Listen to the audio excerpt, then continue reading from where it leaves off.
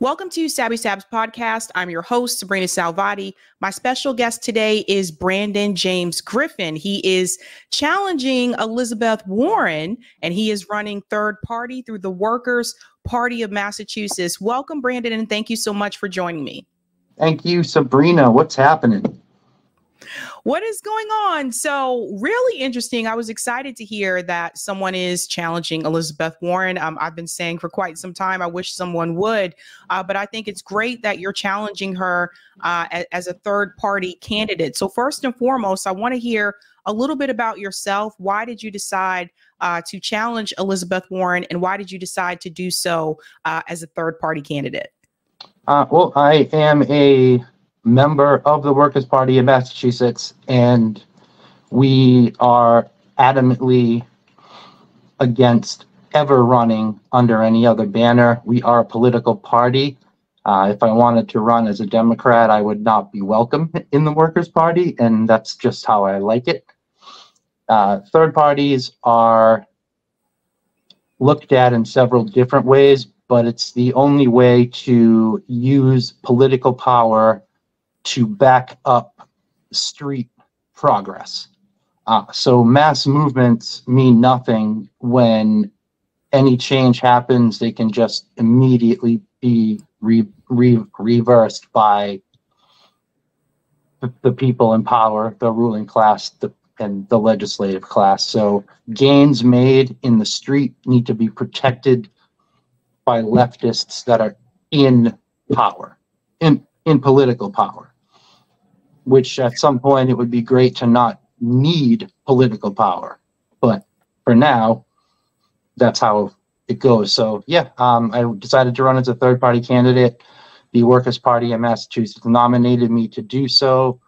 And it's important because these people need to be checked, and we need to put dents in their numbers to make them look at us with not just a smirk, but a cockeyed smirk, like, oh, wait a minute. And yeah, first off too, I mean, isn't this exciting? We've got Claudia de la Cruz, Karina Garcia. We've got 3 other Workers' Party candidates. The Socialist Party is running presidential candidates. I don't believe they're shooting for ballot access en masse. I haven't seen them, where we've collaborated with some of Claudia's canvassers. So yeah, this is an exciting time in the midst of a terrible time. Why particularly did you decide to challenge Elizabeth Warren? What is it about her activity in the Senate that has bothered you? I have my own opinions, but I want to hear about. She's a warmonger, and she's a Zionist. She's a fraud. I will give her credit for one thing: she's a great actress. It would have been the same if it were Markey. It isn't necessarily targeting Liz Warren. It's just this is the year that she's up for re-election, and believe me, we'll be going after Markey too when he's up. But she bothers me for many reasons. Mostly because she treats our state as if Boston and Cambridge are the only parts of our state, when in fact the suburbs and Western Mass, Central Mass, you never hear anybody talking about Worcester, never hear anybody talking about Springfield, Holyoke, New Bedford, Brockton, Fall River, Lawrence, Lowell. It's always just pandering to her base, which is Cambridge, Boston, Somerville, Newton, Wellesley. And that's not Massachusetts. That's wealthy liberals. That's not who we are.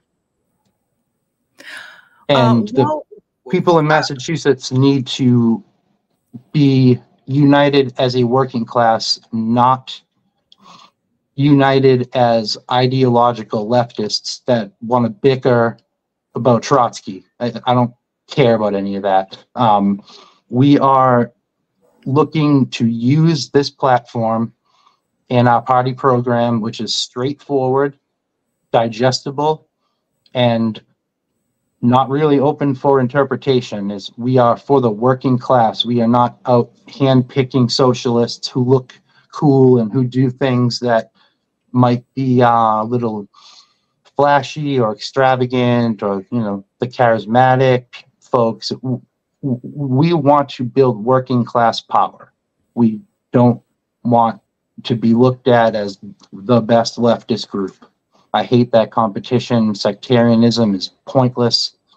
But yeah, Liz Warren, back to your point, Liz Warren is problematic in the same way that Bernie Sanders is problematic, the same way that Alexandria Ocasio-Cortez is problematic, is that they've sold their label to the places where they live, where that label is desirable. The term progressive means nothing. It's a sales pitch. If you're a Democrat, you're a Democrat, and you fall in line, and they all do. And we're in the midst of an international crisis. Right now, the focus should be on Palestine, and it has been. And I am so thrilled to spend at least 1 or 2 Saturdays or Sundays a month with not just the Workers' Party, but some liberal groups like Jewish Voice for Peace, and to just have the sound truck going. We had Claudia on our sound truck with the Workers' World Party signs, Workers' Party signs, all the PSL folks, and it was just pure left unity. And that is what we need to target these people, as opposed to leftist infighting. I think we're in a place and a time where the conditions are right for the left to finally just be the left. And well said. Yeah, I was going to say it is a very particular issue here in states like Massachusetts and also New York, where politicians tend to pretend as though the only city that is in Massachusetts, or the only area, is that Boston area, the Boston, Cambridge, Somerville area. Same thing I noticed with New York State as well. The primary focus tends to be on New York City. New York is a big state. There's a lot more to the state than just New York City. Same thing with Massachusetts. You are correct. It's like the majority of the state is forgotten about. Boston, while it's the biggest city in Massachusetts, Worcester is the second largest city. Then you also have Springfield. Yep. So there's the Berkshires. There's a whole different part to the state that is often neglected. And I feel like politicians really do pretend as if those people are not a part of the state. So thank you so much for bringing that up. No problem at all. Yeah, it's I'm feeling very optimistic right now about the state of not just straight up socialists in general, but even I'm happy when DSA shows up. I'm happy when CPUSA shows up, and there may be some ideological differences there that aren't even worth getting into anymore, because if things go the right way, the left can unite and at least try and keep pace with what the far right wing has done, which of course is reactionary dog whistles. But even that type of propaganda campaigns that they run, it's the same exploitation. The people they're grifting are working class people, and it's not fair to characterize voters in the same group as influencers, people with power, and politicians. You say, oh yeah, the Republicans, that will trigger conservatives to get pissed off. But we're talking about the party. When we say the Democrats, we're not talking about liberals, we're talking about the party. If we're talking about liberals, we'll say liberals. If we're talking about conservatives, we'll say conservatives. But most of them are working class people that are angry, and the first message that gets to them that resonates is the one that they're going to run with. So we can't blame conservatives, and we can't blame liberals for following and swallowing the BS that CNN and Fox spits out. Even some of the, you know, pseudo left YouTube channels, and the populist YouTube channels. I promise I wouldn't talk trash about anyone, but I'm going to talk trash about Jimmy Dore. He's the worst because he is so good at manipulating people that are politically green, but are ready to take a leap to, you know, start probably getting into socialism, where instead they fall into this populist trap where it just makes everybody just slide back to the right. Populism is dangerous. Whether or not we take Jimmy Dore at his word that he's just a dumb, stoned comedian, people like that are dangerous. Everybody knows who Alex Jones is, what he is all about. I'm not going to bother talking about him. But people like Jimmy Dore and Jackson Hinkle are dangerous to the left because they're really populist and they're nationalists. Interesting. Why do you think what do you think about, for example, a show like Breaking Points, where they're talk about right populism and left populism? Crystal and Saga wrote a book about populism. Do you think that's still dangerous as well? Yes, populism is dangerous because it's not fully analyzed under conditions. It's targeted to temporary conditions, and it can change on a whim. I mean, Bernie Sanders is a populist, and but I don't watch much Breaking Point, so I don't really have a take on that. I don't have much time to watch anything right now. I caught up on your episodes. I watch. I like when Second Thought will drop something. I really like that channel. He's very accessible, and it's out there, and he makes things make sense in a very simple way. But besides that, I'm not on YouTube all that much. I just wanted to point that out because anyone out there that hears this, don't listen to Jimmy Dore, please. He is not a leftist. He doesn't understand politics. He understands what people are mad about. There were people waving Russian flags at his rally, and all. It's just, you know. But I want to talk about positive stuff. Well, there is a segment of the left that feels that, you know, they do stand with Russia, that they feel that Russia has been wrongfully scrutinized. There is a segment of the left that does feel like the media, and I've talked about this as well, how the media will intentionally lie about Russia and China, not just Russia, but Russia and China. And I agree with that. It's the propaganda campaign against Russia is older than me. Same with China. I will never say that I support Russia. Russia is a capitalist country. And we don't support a capitalist country, but we support the working class in Russia, who are part of any exploitation that the rest of the international world is subjected to. And I don't think that, how can I put this? Ukraine and NATO are to blame for this. I do not blame Russia. I don't support them, but this is not, they warned us for 10 years that this was going to happen. And then we just started, it was like we were egging them on with our media. We were like, oh, Putin's doing this, Putin's doing that. Oh, there's tanks. Let's give all the money to Ukraine instead of fixing homelessness. So it's the imperialist aspect from the West that I have a problem with in the Russia-Ukraine conflict. NATO wasn't supposed to expand, and they did. What's Putin going to do? Right.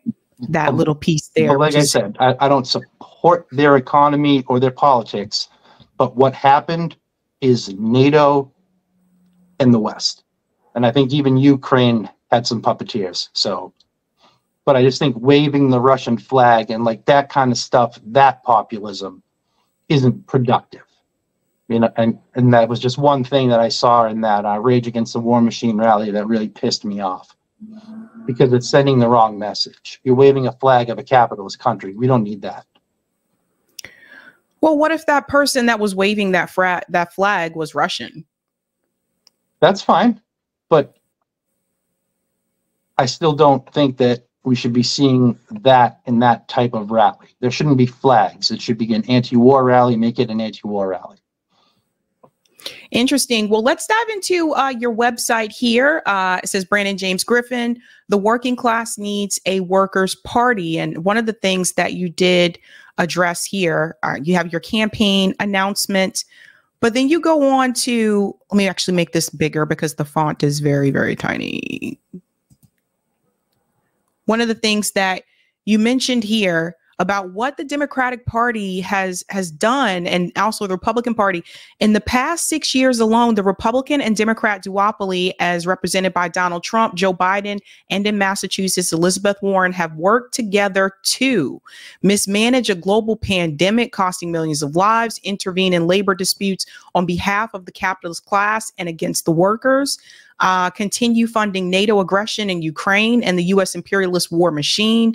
The Workers' Party of Massachusetts has entrusted me to deliver our message and represent our goals for a revolutionary transformation of society. Another thing that's interesting here, and I want to pick your brain a little bit here about the workers, because there have been a number of people actually applauding Joe Biden for the NLRB and workers' rights, although they seem to be forgetting that Joe Biden actually disrupted the railroad workers strike, right? So there was that.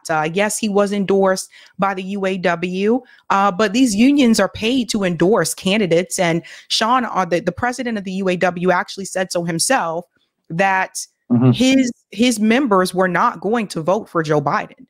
So there's that. And I think this is a big wake-up call. When you talk about like the working class and fighting for the workers, what does that look like for you? If you were in Congress, if you were in Elizabeth Warren's position, how would you have voted in reference to some of these pieces of legislation that greatly impact the workers? Well, when let's put the umbrella up and just, let's just pretend I'm actually sitting there. The power that you hold in those type of settings is more minimal than they allow you to believe what their power is. And I think that you need to be disruptive to make a point. You can't just say, okay, there's two garbage decisions. Am I going to say yes to garbage one or yes to garbage two? You need to stall and be loud and make sure the media hears it. And if the media ignores you, you can run out front with a megaphone and say it. What they did with the railroaders was disgusting. And I'm not knocking Sean Fain, but the fact that he acknowledged that and still did it was a bit weird. We supported UAW. We were in Mansfield. We were there at night. We were there during the day. We brought coffee. We brought drinks down at the Stellantis picket. And I mean, we knew it was going to happen, but I'm just waiting for that first union bureaucrat to step up and even give a non-endorsement. I don't expect now I'm discussing bureaucrats, not the rank and file. The rank and file is our people. But the first big union that comes out and does a non-endorsement for Joe Biden, and I'm not talking about them then endorsing Trump. I'm saying I want one of them to come out and say, we're not picking either of them. They're both terrible.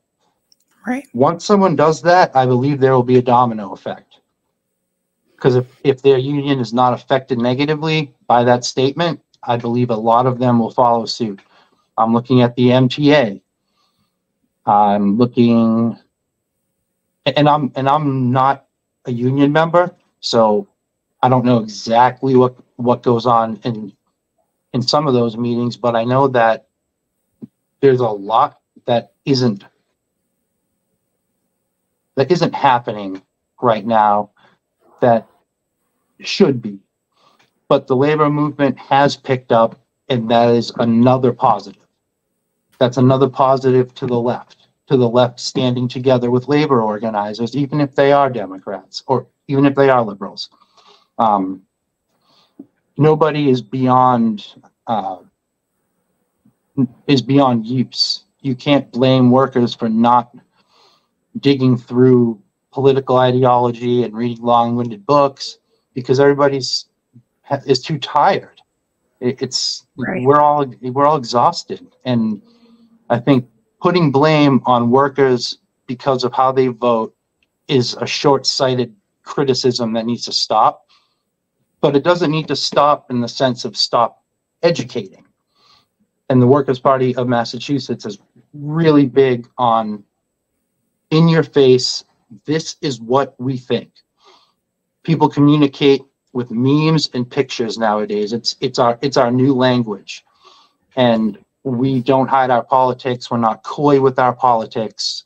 You know, we don't go, oh, we support the Scandinavian stuff. No, we're socialists and everything that comes with it. Right. And the ebb and flow of things right now may not be a majority, but it's heading in that direction. And we need to get Gen Z to not completely give up hope with the mess that we've left for them. And people, Gen Z, I'm sorry, we need to get them to vote and to become organized in the street, because they are maybe our last hope to even save the planet. I need to push more urgency on climate, but I am not educated enough on it to speak candidly to be effective.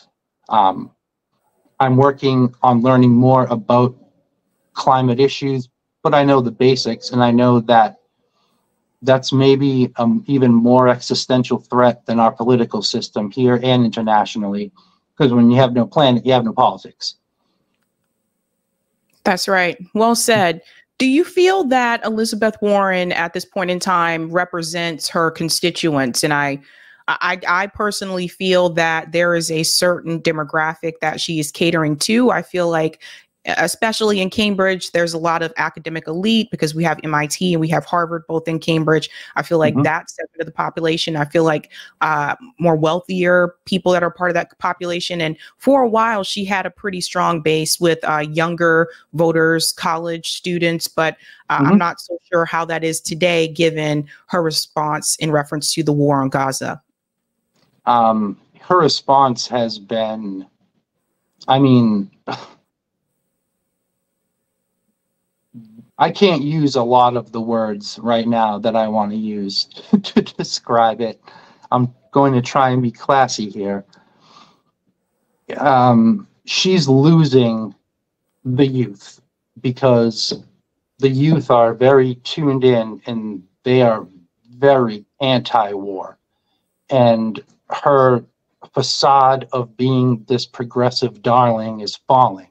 So instead of her chasing to get it back, what she's doing is doing what Maura Healey already does, which is concede to the right. Right. And I think that that's really the whole Democratic Party as a whole is conceding to the right, because all these people care about, all they have to do is get reelected. This is their job. They make their living doing nothing in Washington, D.C. Why would you give that up? And, you've got strategists and staffers and media, and I don't look too much at Open Secrets because I don't want to bore people with all the details of how much money they got from Raytheon, how much money they got from Boeing, how many planes I'm not getting on in the next month. But we all know that that's what happens, and they all belong to corporations. Corporations all belong to like 15 dudes. So, you know, everybody knows it. Nobody knows how to fix it. So what's the plan to get you on the ballot? Because I know as a third party candidate, you have to gather a certain number of signatures. How is that going? How is the signature drive going? And where are you going to go from there? Sure. Yep. Ballot access is a huge problem for third parties in general across the board, not just here in Mass. Massachusetts is actually not that bad. It's 10,000 certified. We have our teams out. It's almost all party members, and it's a grind. It's not easy. We did it in 2022 with a statewide candidate. Nick Giannone ran for state auditor, and we started the campaign late, and that's only 5,000. But we got it done in a couple months. It was that horrible summer where it was like 90 degrees for 6 weeks, and we were out there every day. We probably looked like maniacs to people, but we did it, and we'll get this done. But it's a hindrance because it stops us from campaigning. Right. And it's also ableist, which is really aggravating. Well, you're looking for volunteers, correct? Absolutely. Always looking for volunteers. You can sign up actually on my site. It's BJ the Griffin from Mass, and you can use the Nation Builder one, which we'll post. You know, like I can send you all of the direct links, but it's right in the menu. It'll just say signature gathering volunteers, and you can sign up, and I'll get right back to you. Whether it's I mail you one sheet and you send it back to me with your signature on it, or you go out to Stop and Shop and collect 20 and mail it back. The small numbers are what get us there. It isn't the big drives. We need that extra 2,000 to 3,000, and that's the small numbers where that comes from. Some people can't go out and physically do it, so some of those folks will make a donation or spread the word to their friends. But the ballot access is a huge problem for third parties. I know Claudia and Karina, we were out with them this past weekend. Claudia was on the sound truck, which was awesome, at the pro-Palestine rally at Copley. And a couple weeks before, PSL's canvassers were with us in Braintree at the weekly rally there on Sundays. So it's really, really cool, and it's really, really encouraging to see not just a presidential candidate from an actual socialist organization. They are running as open socialists, and then you have myself, who's running for the federal seat as an open socialist. And I watched your interviews with the Socialist Party candidates and Claudia and Karina, and I'm sure that you will be picking up on a lot of very similar responses. PSL's program has a lot of the same type of things that the Workers' Party program has, and that's a good thing. And I am so looking forward to more collaboration with them. We just endorsed them. We voted last week unanimously to endorse Claudia Karina 24. Very happy we took that route, and I think it's going to be an interesting summer. I haven't been attacked yet, so that's good. I haven't had too many interactions where operatives or DNC people are trying to smear us or whatnot. Maybe it's because I'm a nice person. I don't know. But we've been able to avoid that But it's very encouraging right now to see all this political activity without losing a step in the streets, which is so important. We can never forget who we really are. Politics back up mass movements. They do not start them. Right. Right. That is very important for people to understand. Yes. Very important. So I would love to stay informed about other events and rallies that are coming up. I wasn't aware of the PSL event that happened recently, but I'm kind of all over the place, to be honest with you, Brandon. But definitely keep me informed about any other events or rallies that are coming up. Also, I'll be sure to shout it out on the show as well for people who are in the area and want to volunteer. I can also discuss this with the RBN Boston chapter when we meet on Sunday as well, because I know people are looking for ways to get involved politically. But I think that a lot of us need to put more focus on what's happening locally, where we can actually help. A lot of times, I think most of us that have participated in like these presidential campaigns where we've been volunteers, we know a lot of the times, like you don't even get to talk to the person, the candidate that's actually running, right?